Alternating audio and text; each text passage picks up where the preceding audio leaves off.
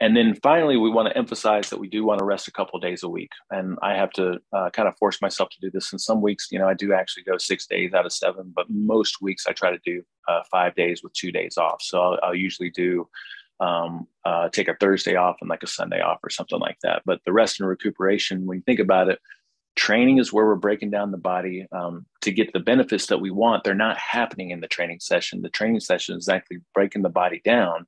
It's that recovery and adaptation to the training that's going to give us the results that we're looking for.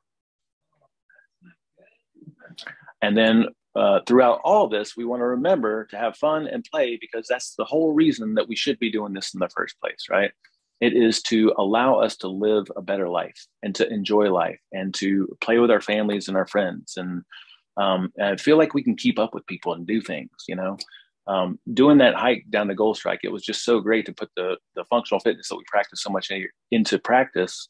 And knowing that we could do that kind of a thing, I'm just imagining like if something happens, some kind of an emergency, and we all just have to freaking band together and just, trek, 20 miles and go through all kinds of different environments.